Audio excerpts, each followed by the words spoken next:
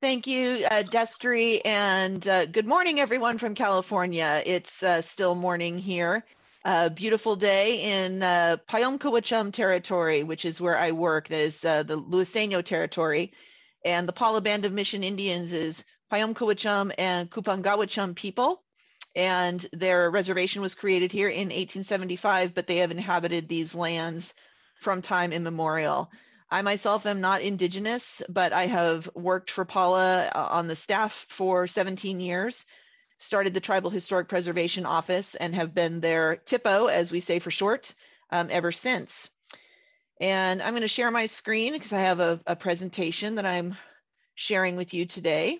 And what I wanted to talk to you all about today was how climate change has intangible effects on tribal identity, tribal values, and tribal traditions. It's not just about what happens physically, it's also about the cultural impacts. So I want to start with climate change itself and the concept of climate change, because for a lot of people, when they hear climate change, there are certain things that come to their mind. People think of melting ice when they hear climate change. They think of rising sea levels, and this is the Alaska traditional village of Newtok, which is experiencing rapid sea level rise. They also think of extreme weather events. We have all sorts of extreme weather that's happening, not just in the United States, but around the world. Tornadoes, bomb cyclones, blizzards, or on the opposite spectrum, we have drought. That's another thing that we think of, especially in the Southwest, when we think of climate change, is lack of access to water, less rainfall, less snowfall, all part of climate change.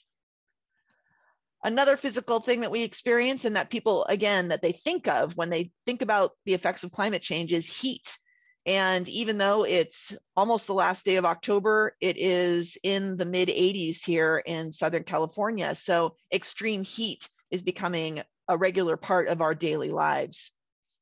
And then finally, not just in California, but all over the West and in many parts of the world, I'm thinking of Australia in particular, we have wildfire.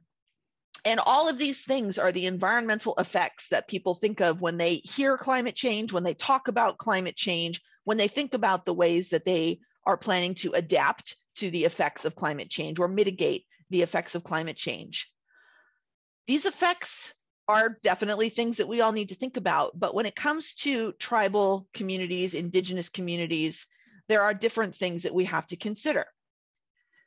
One of those things is the effects of climate change on what's called tribal cultural resources. And I put that in quotation marks because it's a very sort of government or academic way to talk about something that is actually much more difficult to define. A tribal cultural resource in most people's minds when they think of things that need protection are things like I have pictured here. So for example, a village site, an archaeological site, monumental architecture, or rock art is another example. And then artifacts like pottery, these are potsherds in the upper right corner, and projectile points or worked stone, and this would be a spear point. People who don't know, we usually will call them arrowheads, but they're not all arrowheads. Every arrowhead is a projectile point, but not every projectile point is an arrowhead. So these are tribal cultural resources, and they are impacted by climate change. But a lot of tribal cultural values and traditions are impacted in ways that most people don't really think about.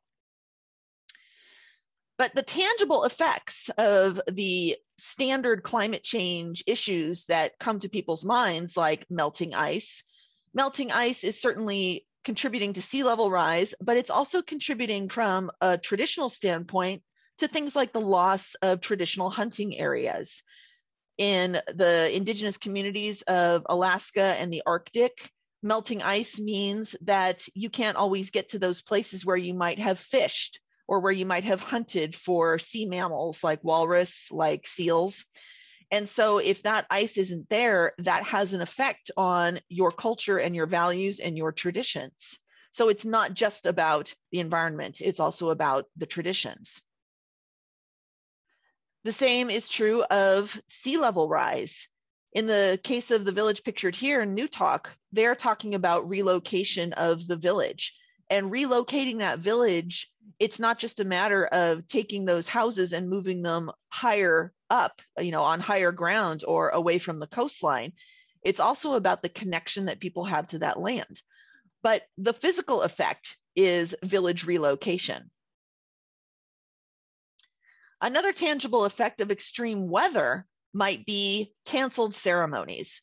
So there are certain ceremonies that take place during very specific times of year, things like the days that mark the changing of the seasons. So if you have a ceremony that relies on, or for the first day of winter, and that ceremony relies on the presence of snow, and perhaps the extreme weather that you're experiencing is a lack of snow during a time when you would normally expect to have snowfall. And that means that you might not be able to do the ceremony in the way that it's meant to be done. You have to cancel that ceremony.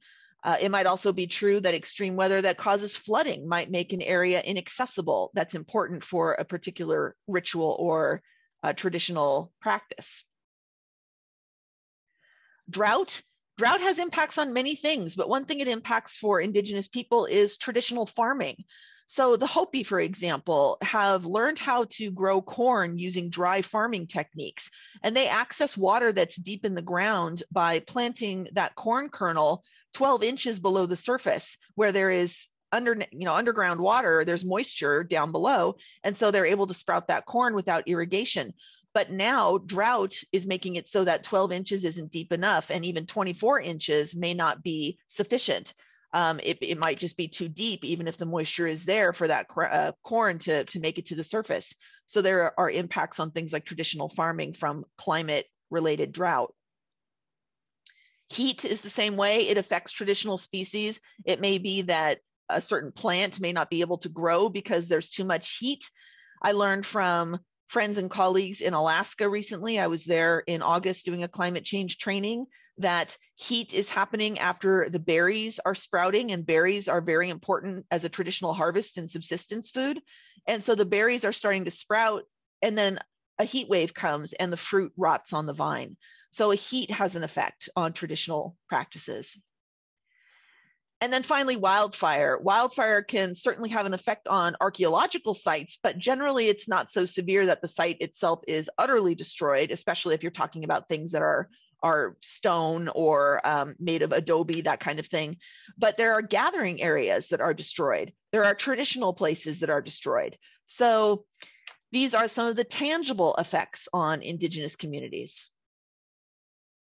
But what about the intangible effects? And I referred to a couple of those already. One intangible effect is on identity. So we talked about relocation of villages in Alaska, and that's not just occurring in Alaska, it's happening in many places. But the question becomes, who am I if I have to leave my ancestral lands? What does it mean if I am unable to access the places that I am accustomed to accessing? If they are underwater, if they have been destroyed?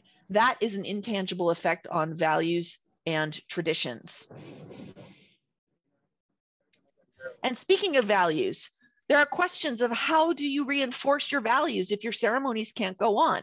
If your winter tradition is to be able to wash yourself with the snow on the first snowfall, and the first snowfall never happens, then you have an inability to reinforce those intangible values, those things that are linked to the environment, but are actually part of culture and tradition.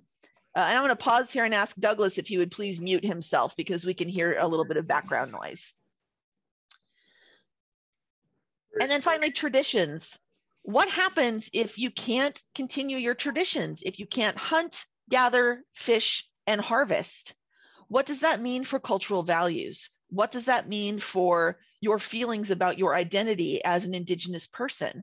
And I have had, again, friends and colleagues say things to me like, we didn't get wild rice this year, or we weren't able to fish for salmon this year. For the first time ever, we had to buy salmon from Alaska, even though we're a California tribe, and we couldn't use our own salmon for our ceremonies and traditions. What does that say about me as, for example, a Yurok person or as an Anishinaabe person? If you cannot hunt and gather fish and harvest your traditional foods. Those are intangible things that are being dramatically affected by climate change. So a few takeaways here. It's important to acknowledge that climate change threatens cultures, identities, and values, as I've talked about, and it threatens traditions just as much as it threatens the environment. We also need to recognize that tribal cultural heritage is not just about the things we can touch. It goes beyond the tangible to values that are intangible. And that means that safeguarding tribal cultural heritage means an acknowledgement of those intangible effects of climate change. That's something that we as professionals in heritage resource management, in historic preservation, we have to think about the intangible as well as the tangible effects when we do our work. So what do? It's a heavy lift. One thing I would recommend, and I say this not only as Paula's Tribal Historic Preservation Officer, but also as the chair of the board for NATHPO, the National Association of Tribal Historic Preservation Officers, is that as much as possible, you work directly with Indigenous communities and follow their lead. One thing that I have experienced in my role at NATHPO and at Paula is that we have to do a lot of education on cultural management, resource management professionals. They don't understand tribal values, especially oftentimes early in their careers, but we also find people who have been doing this work for a long time and have just never had the opportunity to work directly with Indigenous people and learn about what their values are and what they find most important to protect. It might not be what you expect, and they may have ideas that may not have occurred to you. The next thing you can do is actively support Indigenous land stewardship. There was an article recently in the Atlantic magazine where the author, who was Indigenous, suggested that national parks should be co-managed with the tribes. Turn the national parks back over to the tribes whose ancestral lands are included within the boundaries of those parks. And even though I say ancestral lands, I want to point out ancestral makes it sound like, yeah, it was theirs a long time ago. But the reality is that these are still tribal lands. These are still native lands. Even if they are not part of the reservation, all the land in the United States is Indigenous land.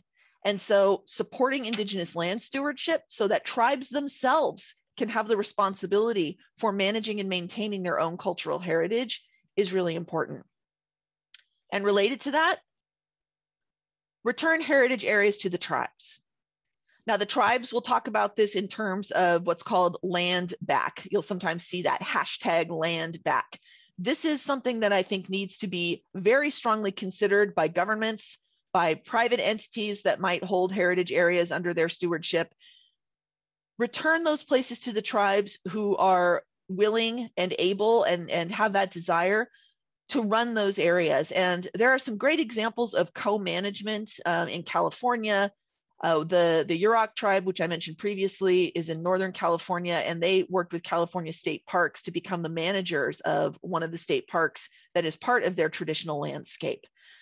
And not every tribe is necessarily going to want this responsibility. But when you think about an enormous heritage area like the Grand Canyon, which is sacred to multiple tribes in the Southwest, why not return those lands to those who have been stewarding them since time immemorial? I think it's well past time to be considering land back as an important potential strategy for protecting Indigenous cultural heritage. And that's where I'm going to pause, and thank you very much for your attention and participation today. I am very much looking forward to being able to speak with you about these issues after we hear from our other distinguished panelists. And Destry, I turn it back to you. Thank you. Thank you very much, Shasta. That was excellent. I would remind everybody that we're going to hold questions until the three panel members have spoken, but don't hesitate to go ahead and start putting questions in the Q&A or use the chat if that's easier. I'll be going through them and passing them on to the speakers when we get to that point. Our next speaker is Karen Atkinson, whom I must say is a friend of mine. We both served in the Clinton administration with the National Park Service, Department of the Interior. Karen was the senior counsel to the Assistant Secretary, Fish, Wildlife, and Parks, carrying out policy and oversight with both the Park Service and the Fish and Wildlife Service. Later in her term, she was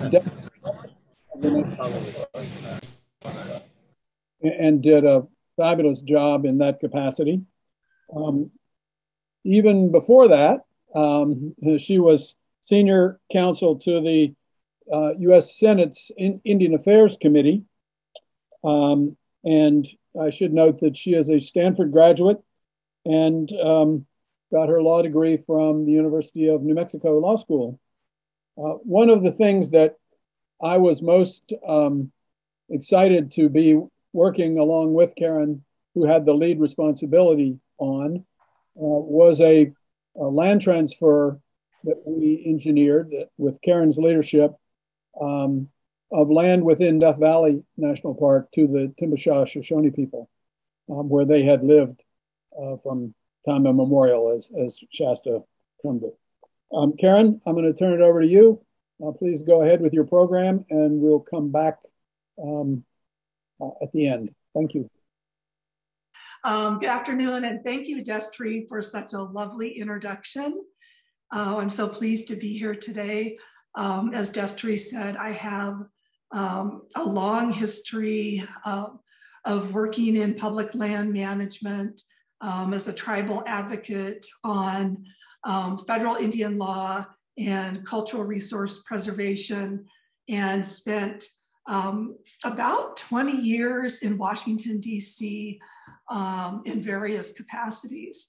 And before that, I had worked as in-house counsel for a tribe in Northwest Montana, where I worked on treaty rights issues and hunting and fishing issues, but also sacred site protection for tribal resources of the Confederated Salish and Kootenai tribes.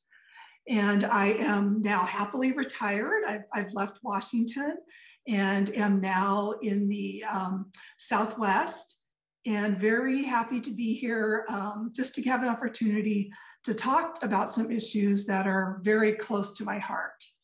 And I do have a presentation, so I'm going to go ahead and share that with you now. So this is also what happens once you've retired. You're not as proficient in the technology. Anyway, what I think I'm very happy to hear Shasta's presentation and her perspective on the role of Indigenous people in climate actions. And I think her presentation is a very good segue in what I'd like to talk about. And that is what scientists are learning from Indigenous people and the use of traditional ecological knowledge in climate change actions and climate change research. My presentation will cover a couple of themes, I think, or emphasize a couple of themes and a number of points that Shasta emphasized in her presentation. And I think one of the key points is that Indigenous people do have a critical role in developing climate change strategies. And that arises based on their relationship with their ancestral lands. And Indigenous people have historic, legal, and cultural ties to large geographic areas. And in the United States, Indigenous communities ceded vast territories of land to the federal government, and in return received a promise that their tribal way of life would be protected and tribal rights would be protected. And in some instances, tribes in ceding those lands retain the right to hunt, fish, and gather on those lands. And today, many of those lands lie within federal public lands and state public lands. And the relationships that tribes have with those lands, they've continued those relationships even though they no longer have ownership of those lands. And they've had to build working relationships with the current managers of those lands. And tribal identities and cultural foundations for many Indigenous communities are closely linked to those ancestral lands and to the subsistence activities and cultural traditions that have been passed down from generations and that are still continued today. And for most Indigenous communities, in order to continue those traditions and subsistence activities, they've had to have stewardship over those lands and a knowledge of those lands in order to continue those important either hunting or fishing activities or gathering activities on lands that are now in the public domain. And as a result of that, they've developed unique experience as resource managers. And the effects of climate change really has threatened not only natural elements of the ecosystem, but also has resulted in the loss of traditional foods, in impacting important cultural traditions, maybe that can't take place either at the time of year that it used to happen or in the location that it used to happen, and has resulted in restricted access to important sites and activities. And land managers and scientists really can gain a lot by understanding the relationship of Indigenous communities and the ecosystem, and the knowledge that Indigenous communities can bring to these studies really can help broaden an understanding of climate data. And I think one of the key points is that Indigenous people can bring an understanding of the role that people play in the ecosystem. So it's not just looking at the impacts to the natural system or to a landscape, but how Indigenous communities have interacted with that landscape. And because Indigenous communities still carry out subsistence activities and traditional cultural activities within their ancestral lands, they really have a deep knowledge of those places. And they have an understanding of the natural systems, of the natural cycle of plants and animals and weather patterns, because their continued subsistence activities or traditional gathering activities or cultural ceremonies that still occur are dependent on those things. And I'd like to give an example of where traditional ecological knowledge was incorporated into a climate study. And this study was a partnership between the Smith River and Elk Valley Rancherias and the California Department of Parks. And it was focused on the Tolowa Dunes State Park. And the Tolowa Dunes State Park is located on the coast of Northern California. And the park is within the ancestral territory of the Tolowa people. And there are important cultural sites located within the park. There are sites that are important to the creation stories of the Tolowa people and sites that are important to historic traditional fishing villages. And these sites, because these sites were listed on the National Register of, as a historic district on the National Register, because of the cultural and historic values associated with those sites and the Tolowa people. And the park is also important from an environmental point of view, because the park contains one of the last remaining sand dune forest systems within the state of California. And in this partnership, the purpose of the partnership was to investigate the potential effects that rises in sea level and storm surges would have on Tolowa cultural resources and their traditional fishing camps within the park. And the investigators incorporated traditional indigenous knowledge.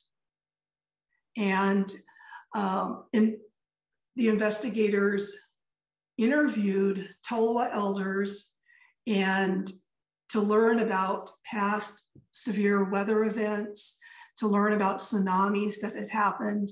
And as a result of the oral history information that was gathered, the investigators learned personal insights and family stories about severe storms and how the Tolowa people survived those storms in the past and how they were able to protect their traditional fishing activities and fishing villages. The traditional ecological knowledge that was gained really was integrated or provided personal observations of climate data. So climate data and geologic data was also gathered, but by incorporating traditional ecological knowledge, the investigators and researchers had broadened the information that was available about the effects of that climate on these particular cultural resources and traditional fishing activities located within the park. And the researchers used GIS mapping to integrate the ethnographic, geologic, and oral history accounts of climate in these culturally important areas. In the final report, they found that there's likely to be significant severe weather events that will cause further erosion and loss of archaeological sites and cultural resources located along the coast within the park. And as a result of the collaboration, the Elk Valley Rancheria developed a management plan to address some of the potential effects that climate change would have on cultural resources within the park. And that management plan will be adopted by the park. So it was a very unique collaboration in which traditional ecological knowledge was used along with climate data to get a fuller understanding that climate data had, or that climate had within the park, and that climate had on these traditional subsistence activities, the traditional harvesting of fish along the coast in Northern California, and on the cultural resources that still remain in the park. The example shows that there's a critical role that Indigenous people can play in assessing vulnerability to climate change and developing strategies to promote resilience. Traditional ecological knowledge can serve as the basis for assessing climate change through regional specific observation, knowledge, and interpretation, as was done in the Tolowa Park based on the oral history information gathered from the Tolowa elders. They were able to expand an understanding of the climate data that was collected. And the tribe was actually had a critical role in developing adaptive plans to address potential impacts to those cultural resources due to the effect of climate change. And I think it's important when thinking about including Indigenous people in assessing the vulnerability to climate change, but in developing strategies to promote resilience. I think the one thing that's really important to understand is to look not only at the effects that climate change will have on a natural system, but also recognize that it also can impact those subsistence and cultural activities that are associated with those resources, and that Indigenous communities still have historic ties to and still have retained rights to continue to use those resources as they have done for generations. And I know there's been a lot of discussion about using traditional ecological knowledge in the context of climate change. And the one thing that I just would like to remind people is that the use of traditional ecological knowledge is not new, that land managers and researchers have relied on traditional knowledge for decades, and it's been used in the management of cultural resources. It's been used on the management of natural resources. And there are already in place recommendations and a number of tools for how to engage with Indigenous communities. And those tools can be used in the context of addressing climate change and developing strategies to address climate change. For instance, there are government-to-government protocols already in place that can govern and provide guidance to engagement with tribal communities. And because traditional ecological knowledge is often based on the spiritual traditions of the tribe and cultural traditions of the tribe, there will be a sensitivity for sharing that knowledge. And so it'll likely be necessary to address ways in which traditional ecological knowledge, how it will be used in a study, and who will own the rights to the data, who will own rights to the knowledge once it is gathered, and then how that will be protected in any final report. And again, you can use memorandum of agreements or written protocols to address how those issues related to the use of traditional ecological knowledge. And there are models for that. I mean, there are already good models for those types of protocols. And because of their continued relationship with their ancestral lands, and because many important tribal rights, like the right to hunt and fish and gather, and still have access to those natural resources that enable those subsistence activities and those cultural activities, many Indigenous communities really have a vested interest to be involved in these type of research studies and management plans that are developed. And many communities have developed climate strategies, climate action plans for their own tribal lands.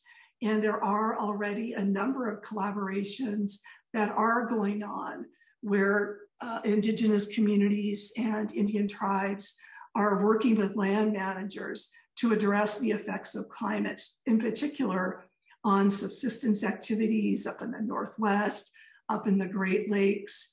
And Indigenous people have a vested interest in continuing those activities. And I think they'll bring a lot to the table because their continued reliance is really dependent on their continued use of those areas.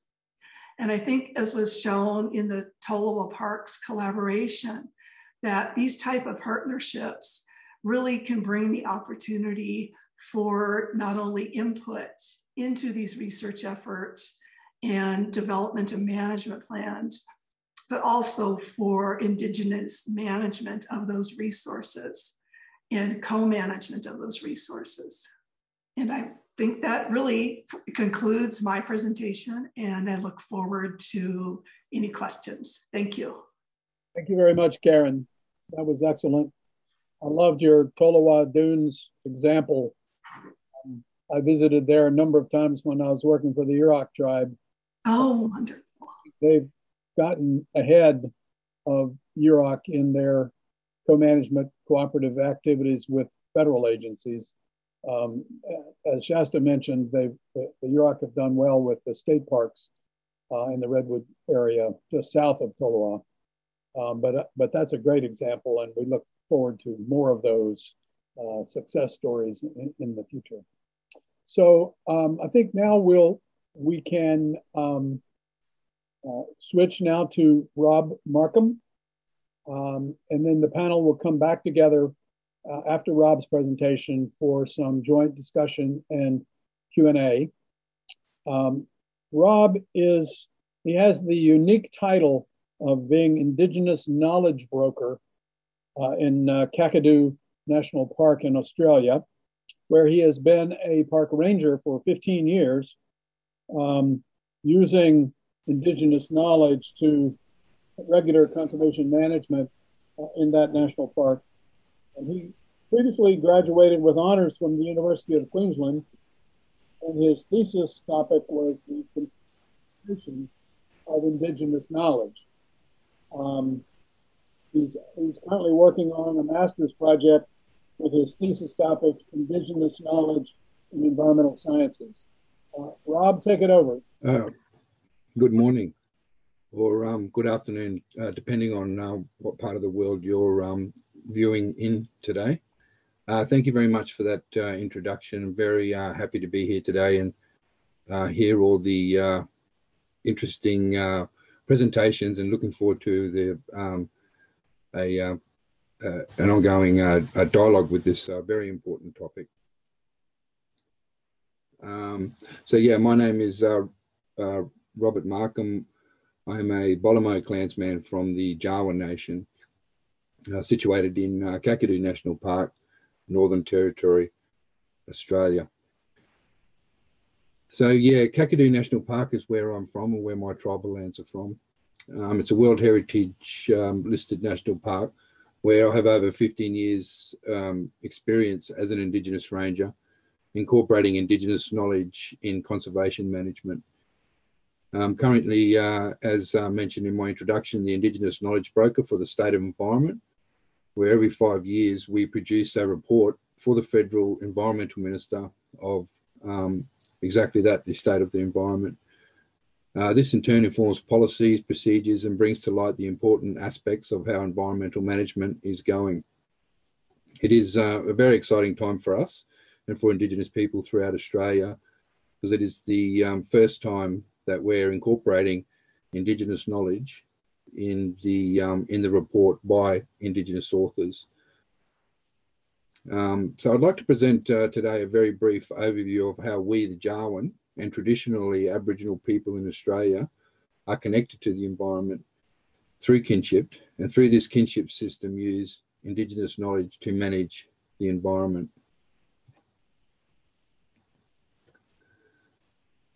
Kinship is a central element in Aboriginal society. The kinship system is divided into 2 moieties and then 16 sub-classifications, 8 into each moiety.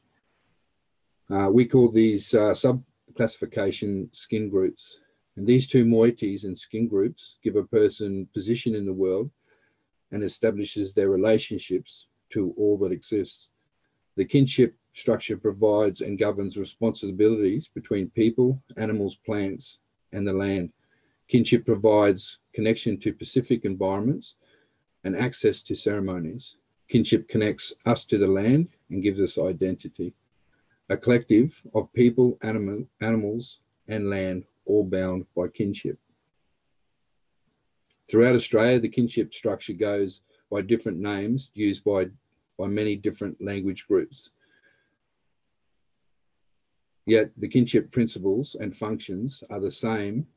This allows Aboriginal people to travel and trade with neighbouring language groups using kinship to inform correct social, political, and eco-friendly ways to behave. Kinship structures remain important to traditional owners throughout Australia, using it to maintain a deep spiritual, emotional, and physical connection to the environment. Through kinship connections to the environment, traditional owners have layered relational knowledge with everything in the world. This layered relational knowledge is generally termed as Indigenous knowledge. And as relational knowledge can be different between nations due to different environments, so too is the Indigenous knowledge variant specific to related country. This relational knowledge and intimate connection to everything in the environment is important to maintain healthy ecosystems. By maintaining the physical presence within the environment through kinship, Aboriginal communities attempt to ensure ongoing relational knowledge systems exist where we can monitor climate change and respond with Indigenous knowledge conservation application. This is crucial to maintain a connection to the environment in our contemporary world as we endeavour to navigate ourselves through climate change. This is not the first time we as people of the earth have been confronted with climate change. This is documented in our songlines, indexing to oral and visual accounts of past climate change events. It is, however, the first time the impacts of climate change are significantly increasing, with projected long-term and ongoing effects due to the contemporary human condition, or if you like, simply our footprint. As we move into an era where climate change is dramatically increasing, Aboriginal communities throughout Australia are on the front line as they experience the effects directly and attempt to deal with climate change. One way traditional owners are dealing with climate change in Australia is via fire application. So as mentioned in my introduction, I'm currently enrolled in a master's research program in the School of Earth and Environmental Sciences at the University of Queensland. My research case study for my master's thesis is Fire Management in Kakadu. My thesis title is Indigenous Knowledge in Environmental Science. I chose fire management as a case study in connection with the Threatened Species Program running in Kakadu National Park, where Indigenous knowledge is the crucial indicator in addressing multiple issues affecting the biodiversity of flora and fauna. Fire management in the Endangered Species Program in Kakadu National Park is very significant because of the variety of impact areas it covers in addressing the concerning events of a dramatically changing environment and the pressures these events place on biodiversity. Fire management is crucial and a key role or a key tool to managing sustainable environments, and particularly in Australia, where fire regimes have sculpted our diverse ecosystems.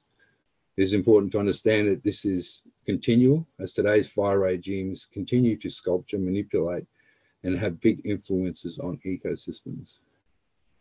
Fire application and management need to be dynamic to suit a changing environment where climate change and outdated conservation management regimes can cause significant and in many cases irreversible impacts to the ecosystem.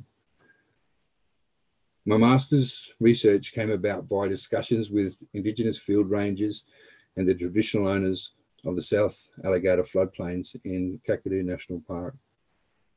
Late season fires, applications in a changing environment, and late season fires not being able to be contained raise concerns of threat to freshwater turtles, magpie geese, and the habitats of a little known bird called the yellow chat, amongst, of course, extending huge impacts on the environment, all of which have kinship connections to 3 language groups in the area.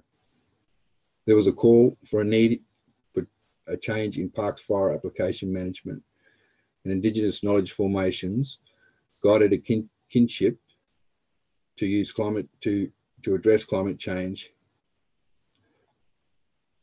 and the increasing weed incursion on a floodplain would need to see direct change in application management to preserve the ecology of a floodplain. With consultation and a working relationship with Parks Australia, the fire regime in Kakadu was changed to incorporate higher levels of Indigenous knowledge and in turn provide ecological sustainability. Some of the fire applications needed to be micromanaged with flexible timeframes to implement strategic fire application at crucial times. Shifting weather patterns with longer dry seasons and sporadically wet seasons with unpredictable monsoons needed a dynamic fire regime in place. It's something that Indigenous knowledge from the traditional owners can and did implement. By understanding the environment via a kinship system-based relational knowledge system, fire application was implemented by Indigenous knowledge from traditional owners to reduce the impacts of climate change.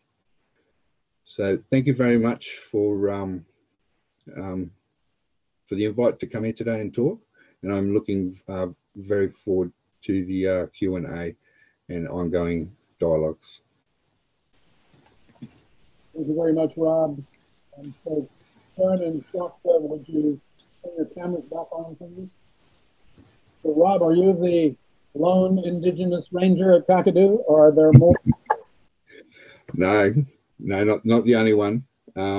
We're fortunate in our tribal lands, obviously, to be part of Kakadu National Park, where there's a very strong joint management program running. So the Indigenous Ranger program is quite extensive, and we have a lot of people on the ground.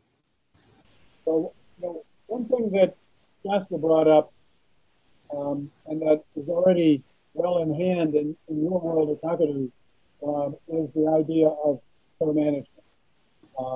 That's just a term that we've been using here in the U.S. that sounds awfully lot like what you're already doing at Kakadu. And I'm wondering, Shasta, if you would have any thoughts about sort of how we get started in that direction. I know you mentioned David Troyer's book and his article in Atlantic Magazine, which I've read. But one thing that I've found in my 50 years of doing park work here in the U.S. is that small successes lead to larger success. They become models and examples that people use. And I've been looking for some models that we can start with here. And maybe, Rob, if you would say a word about how long your kind of engagement has been going on. I know you were a ranger for 15 years, but has it been as thoroughly integrated with Australian national parks as it is today, or did it evolve to its present situation? Yeah, it's something that had evolved, of course, and I think very important point you mentioned was from small things, big things grow, and it's those relationships that are formed through organisations and corporations, and then particularly grassroots level people. So I think national parks obviously was something. I think this is relative to the United States also. It was something that was actually used, or maybe not intentionally, but it was definitely a device that dispossessed us from our country. But that's something that's changed through legislation and recognition. And with that then comes, of course, then building those relationships. I'm an advocate for Indigenous knowledge and environmental science working together, even though they do come from totally different, bases, but it can be done. And the limiting factor is always the human condition, I think. So it's about those relationships, and it's about pushing it through legislation and environmental policy. I think making that official, but it does come down to those working relationships with individuals and communities. Shasta, do you want to jump in here for my previous question? So I'm going to assume you asked if I had any thoughts about the same question. It's your voice is very muffled and hard to understand, but I have a lot of thoughts, so I'm just going to go for it. And first of all, I want to thank my co-panelists, Rob and Karen, for your very helpful and thought-provoking presentations.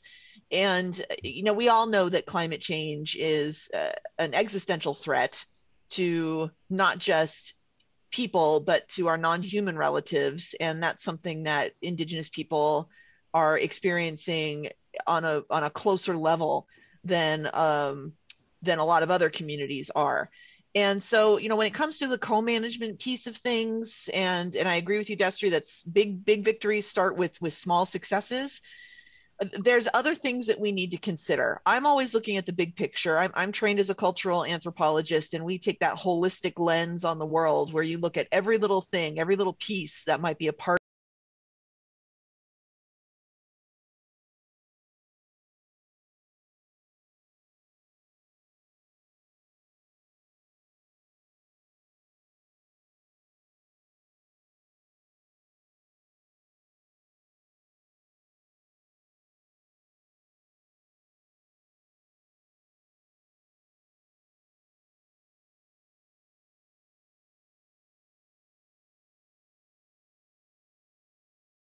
use lately about the boarding school experience for Indigenous communities in Canada and the United States, that there's a lot more that we have to deal with as part of this overall approach to heritage resource management and cultural resource management. There are tribes who I think would be delighted in the abstract to be able to do these co-management types of projects, and many have been successful at trying to do it already. But before we even get to that point, there's this deeper level of acknowledgement that we need to have about what led us to this place in the first place. So what is the history? And making sure that tribes and other Indigenous communities have their survival needs met first, because I can tell you, speaking for the THPOs who are NATHPO members, and even those that aren't, we don't have the resources to do our jobs.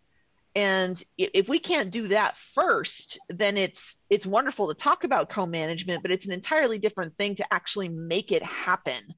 And so even though there are many success stories, I think there are a lot more instances where a lot more work needs to be done. I'm thrilled that there are good examples. You know, Rob's examples are wonderful. And, you know, and Karen's discussion of the legal background of it is key. We need to integrate all of those pieces into our approach to bringing tribes to the table to do their own heritage resource management.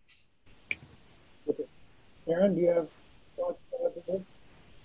Well, I think that there are many ways to go about these discussions with tribes. And I think the first point really is to begin those discussions and doing it well in advance of any research project or management plan development, and to really begin to build a relationship of trust and begin exchanging information with Indigenous communities and with Indian tribes about what is proposed in terms of management, what role they might be able to play in that, or what they can contribute to that.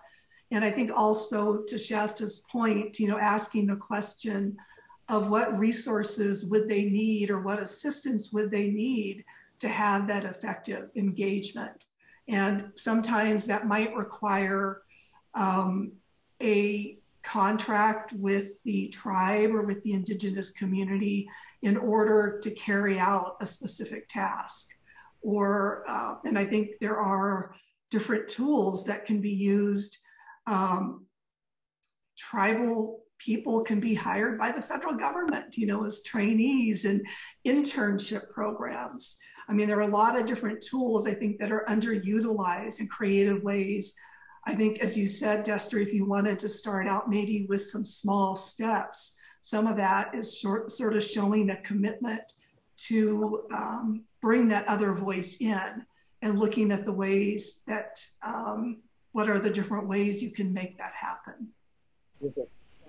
Just a couple of years ago, the U.S. Congress authorized something called the Indian Youth Service Corps. And the Department of Interior just put out guidelines for implementation of that Indian Youth Service Corps,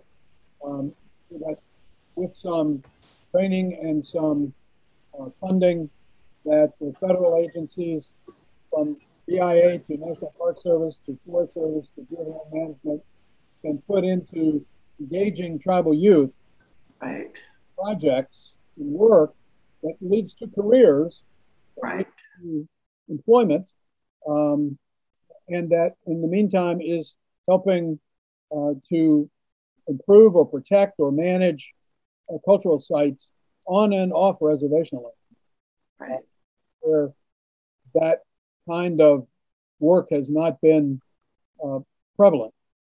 So that's one small step in the right direction, as more and more tribes develop their capacity for engaging their young members, tribal members, in this kind of activity. That could be one good place. Rob, you have your hand up. Yeah, thank you. I think definitely engaging those communities and getting the younger generation those conservation management is paramount to that happening. Getting people to the table to start talking about that co-management and joint management is a big and complex things to start with, all the policies and jurisdictions and legislation you have to cover. But once everyone's at that table, then the real work starts, and that's about maintaining that relationship. And we look at it sometimes. We talk about our joint management with the federal government and Parks Australia as being like a marriage. You know, sometimes you have your ups and downs, and things don't work out, but you have to come to a common understanding. And if it's based in respect, then you can get yourself through the highs and the lows, and hopefully maintain a happy medium for a happy existence. But based in respect and constantly maintaining the relationship is key to making those things work. Getting to the table is the first big step, then the ongoing maintenance. We've been doing it for 20, 30 years now, and it does have its challenges, and pitfalls constantly appear. But the good thing about when you do it together, if one falls down or both falls down, you pick each other up, and that bonds that relationship. And it's about that relationship, and that's something that Aboriginal people understand in Australia. It's about those relationships. My advice to outside organisations to work with local traditional owners is relationship based in respect. Perfect. Thank you. One question from the audience: how can non-traditional or non-Indigenous park managers or public land managers be more respectful as they engage tribal people, Indigenous people, in assisting with management, so that there's no longer a feeling, as there often has been in the past, of we're taking and not very much giving. Any thoughts on that, Shasta? Oh, yes, many thoughts.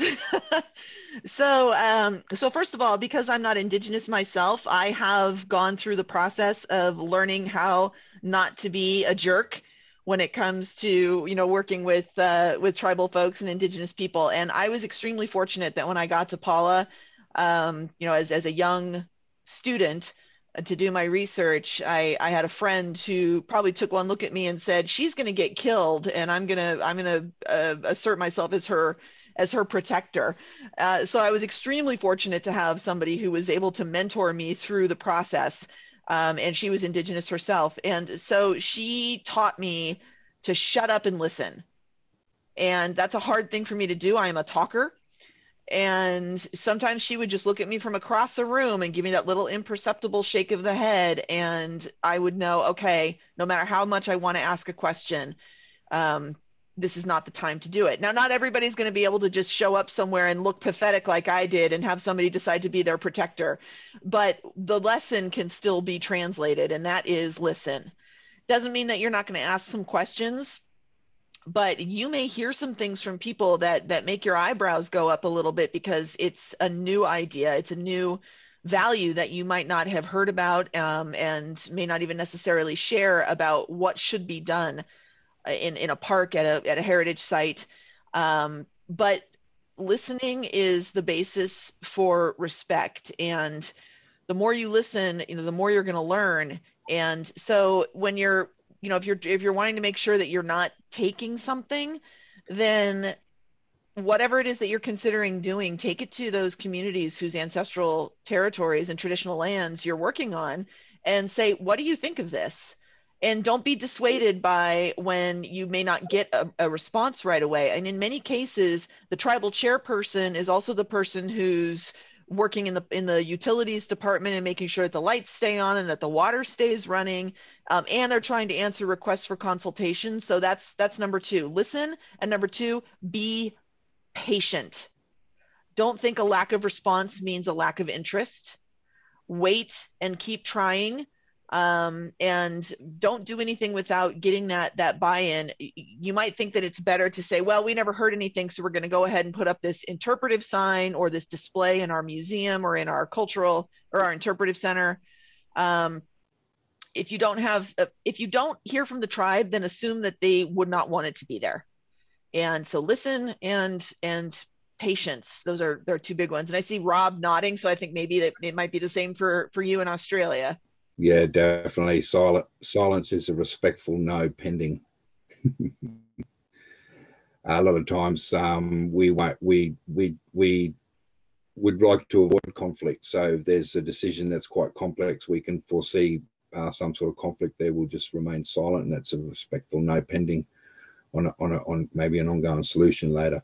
But yeah, those everything you said is so important. It's about building those relationships, and based on respect and patience is the key. Sometimes it takes quite some time, and yeah, and having that deep understanding that our communities are going through a whole lot of other things too. They've got a whole lot of pressures going on in the community, and political, economical, cultural things going on. So be patient and build relationships. It's about building real ongoing relationships. Yeah. We have another question about we all see opportunity to scale Indigenous knowledge up to larger landscapes beyond heritage sites. But I think, Rob, you already are at a full landscape scale.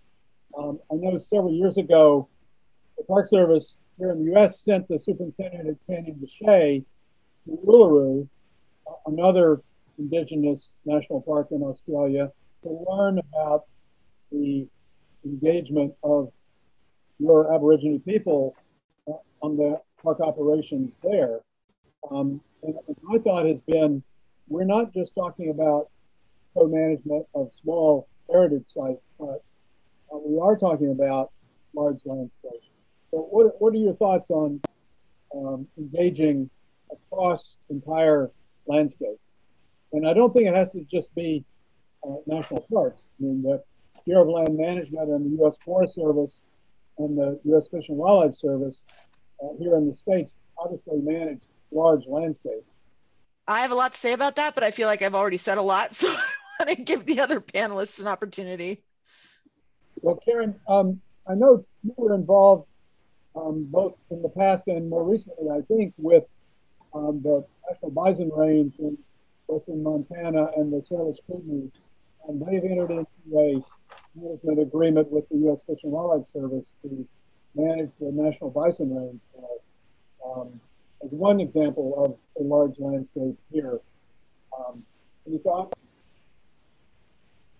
I definitely think, especially as federal agencies are developing landscape strategies to deal with climate change, that there will be a need to consult with Indian tribes and multiple tribes about their efforts.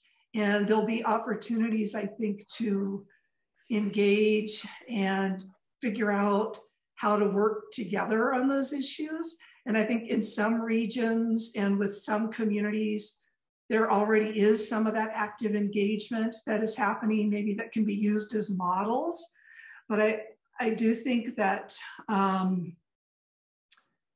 again, it'll be important to figure out, are there resources available to assist or facilitate in those type of engagements? And I think especially as agencies are putting their budgets together and that there is funding available to conduct some of these studies, that they will need to recognize the need to consult with tribes to obtain both traditional ecological knowledge, but also knowledge about co-management or management of these resources. And some tribes do have a whole body of knowledge that really can be relevant and helpful to this effort. And I guess there will need to be ways to figure out how to facilitate those partnerships, and also whether there's funding to go along with some of that. So I'm going to go ahead and give my 2 cents here, or $2. So wildfire prevention is something that's happening a lot in California right now. We're bringing back traditional burning. And when I say we, I mean many different tribal nations throughout the state. And the Karuk tribe in Northern California has done a lot on that. But the thing I want to bring up that's important is the idea of just Indigenous knowledge in heritage sites in general. And I was fortunate to be on a call with the UN Special Rapporteur on the Rights of Indigenous Peoples recently. And one of the things he brought up was that some of the management decisions that are made for environmentally sensitive areas involve keeping people out. And that's a huge mistake. It's not a mistake if you're keeping out, random, people who are not knowing. I'll just say it, rude Americans. It's okay. There's rude Americans. You can keep those people out. But when it comes to the indigenous peoples whose lands they're worried about, and they're saying, well, this is a preservation, it's a preserve for wildlife, for the environment, so we're not going to let people in at all. Indigenous peoples are the first land managers. And in many cases, they still have that knowledge and they should be allowed to use it. So don't make the mistake of thinking that in order to preserve something, it means that you can't let people in. Let the people in who have those traditional practices, whether it's things like burning, which we know from hard experience in California, that one of the reasons we're being so impacted by climate-driven wildfire is because for almost a century, we haven't allowed anything to burn. Now, the tribes used to do the burning. They did the burning because they wanted to encourage the growth of particular plant species and they wanted to create habitat for particular animal species. And once that stopped, we were essentially turning California into a giant tinderbox. And so bringing back the traditional knowledges in terms of wildfire is important, but it's not just wildfire. So I think working as much as possible with people who are still holding that knowledge for traditional land practices is key to managing these sites. Yeah, just quickly, in setting up those joint management projects, I think I know it's very important to start on an equal basis, start right from the word go. So if you're an agency and you want to engage with your traditional owners, don't roll out a plan with your executive board members and then go to the traditional owners and say, here, we've got a plan, let's do it. Wind back when you're first starting about it, first start thinking about it, and start thinking about it, the structure of it with the traditional owners, and start that relationship right from the word go. Because if it comes in later, it can be a little bit tokenistic. So get it off the ground together and then work together and focus on joint power and responsibility and control. One of the things we've developed in joint managed parks is a board of traditional owners with representatives from clan members from throughout the language groups in the national park. So not just incorporating, but part of the system and structure and power and responsibility and control shared. That's true joint management, and that's true shared responsibilities and a true relationship. Thank you for that, Rob. And it just have to quickly say when you were talking about the fire issues in California, we're having the same issues here in particularly the southern parts of Australia, and it's a tough one. I know I've been working with traditional owners in southern parts of Australia to get those Indigenous knowledge practices back on country. And even if the government agencies and departments want it to happen, it's the legislation and all the policies that are attached to it that can be the blockers sometimes. So getting through that can be quite complex too. Thank you, Rob. Thank you, Darren. Thank you, Shasta. We have to conclude this to get on to our last panel of the day. But we thank you for your time and wonderful thoughts. The application of your Indigenous or non-Indigenous knowledge is really remarkably helpful as we move forward with these tough issues. So thank you. We will see everybody shortly for the next panel. Thank you. Thank you. Thank you.